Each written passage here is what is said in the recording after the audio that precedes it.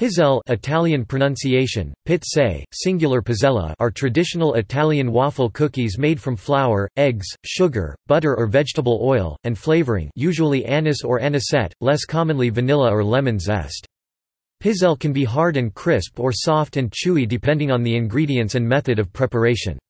It can be molded into various shapes, including in the shape of cannoli.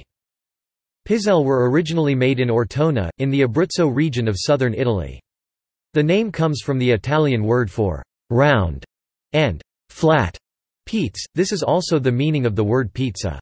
Many other cultures have developed a Pizzelle-type cookie as part of their culture, for example, the Norwegian crumcake. It is known to be one of the oldest cookies, and is believed to have developed from the ancient Roman crustulum. Pizzelle are known as ferratelle in the Lazio region of Italy.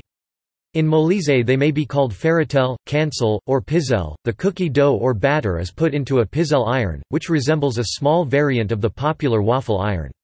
The pizzelle iron is held by hand over a hot burner on the stovetop, although some models are electric and require no stove. Typically, the iron stamps a snowflake pattern onto both sides of the thin golden brown cookie, which has a crisp texture once it is cooled. There are also several brands of ready-made pizzelle available in stores. Pizzelle are popular during Christmas and Easter.